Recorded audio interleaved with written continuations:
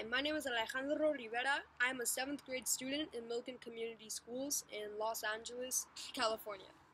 My display is called Traditions Across the Ocean. What inspired me to do this is my grandpa came from Syria to Mexico on his own when he was 10 years old in the 5th grade.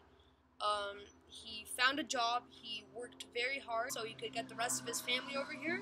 The main theme of this is that your traditions and your values and your family stories move along with you no matter where you go. My family think it's very important to remember who you are, where you come from, all your traditions and values. The theme of this is that this boat is supposed to represent the moving. The waves are the traditions, values, and stories. And then the ocean is just wherever you move. The box, which contains all the stories, is spray painted blue. This one, would have one story about my 3 names and where I come from. This is a story about my city, which is happens to be Mexico City.